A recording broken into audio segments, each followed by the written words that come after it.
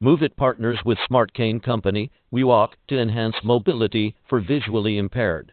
Intel owned Moovit, a mobility as a service provider with a globally popular trip planning app, has partnered with WeWALK, a smart cane company, to help visually impaired people reach their destinations safer and more efficiently.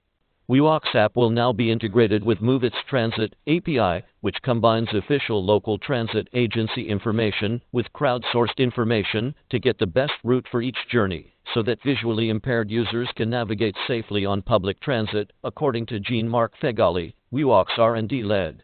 While the cane itself provides analog ground-level obstacle detection via the shaft, the smart device attached to it provides upper-body obstacle detection that's facilitated by an ultrasonic sensor.